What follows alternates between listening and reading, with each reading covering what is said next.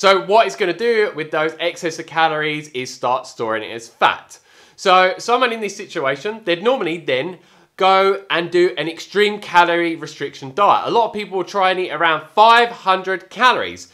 So when you're doing that, yes, you're going to get some amazing weight loss results very, very early on. But because it's such a low amount of calories, it's going to induce a lot of intense food cravings, which there's only so much self-discipline and control you can have with that.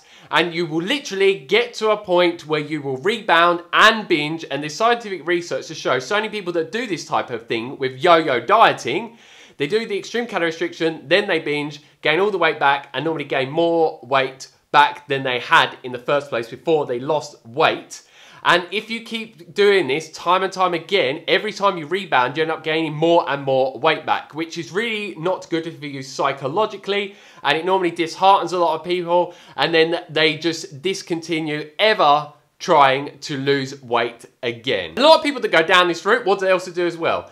They go from doing no exercise to really intense things like insanity workouts, and their body just cannot handle it whatsoever because they've got a lot of excess weight.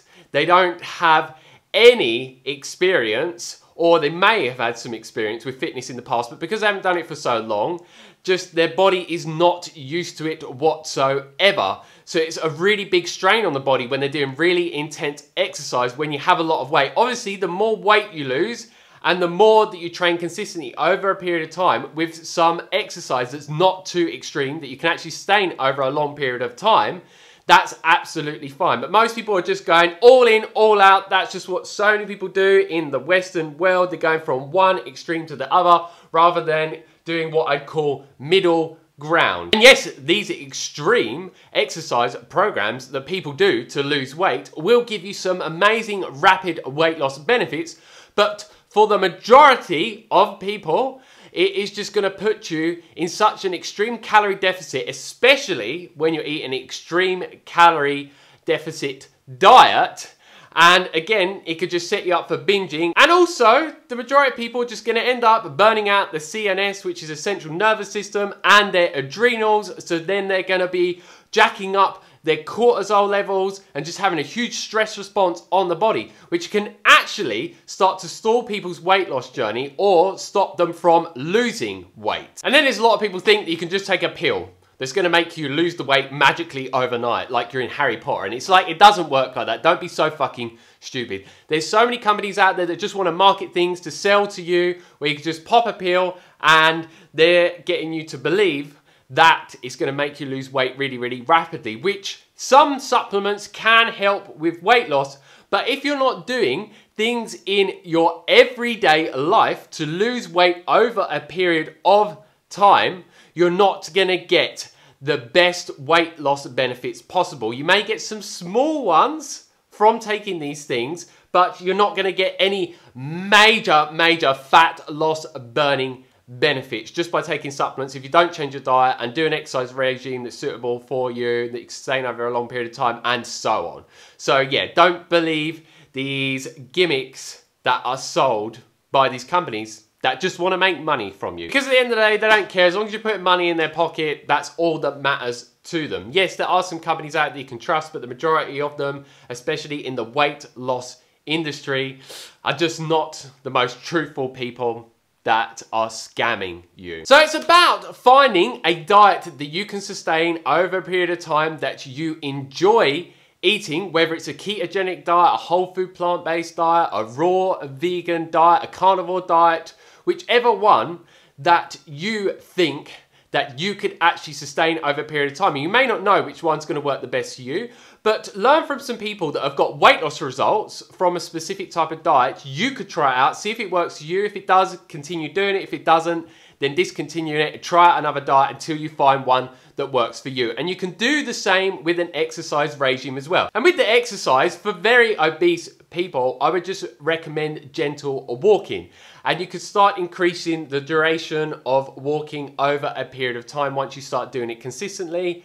And then you could try things like swimming, running, bodybuilding, calisthenics, whatever type of exercise that you enjoy the most is the best one for you to do, and one that's not too extreme, where it's tailored to your needs so it doesn't just burn you out, and so you can just do it consistently. But yeah, don't do any of the insane things like insanity or even high intensity interval training or sprinting, because yeah, good luck with doing that. I can do it, but I'm not obese and I have a high level of fitness. But people that are obese are not where I'm at all. So yeah, these are the #1 reasons as to why so many people fail. Just like people that do the Biggest Loser program, the winners of that, what I have seen from the research that I've looked into, the majority of them that ended up losing so much weight actually ended up regaining it, and a lot of time they ended up regaining more weight than they had in the first place, and you can look into that online. So yeah, they were doing very extreme calorie restriction diets with very extreme training, and yeah, they lost the weight, but they've regained it all, which, man, that just must be a complete head fuck for that to go on. It's just not good whatsoever. And it's just a very, very unhealthy thing for you to do psychologically. It can make you feel really, really bad about yourself and induce a lot of mental health conditions within you, which I don't want for you and I wouldn't want for myself, so it's not something I'd recommend at all. Something that you need to be aware of that goes alongside all of this is, and this is a very important thing to be aware of. You need to find the biggest reason as to why you want to lose weight. If you're just doing it for egotistical reasons, or you just want your partner to love you more just due to the way that you look, or you're trying to lose weight really quickly for a wedding, or some very just not really big reasons as to why you want to lose that weight, you're not really going to be able to sustain whatever you're going to try and do to lose weight over a long period of time. So find the biggest reason as to why.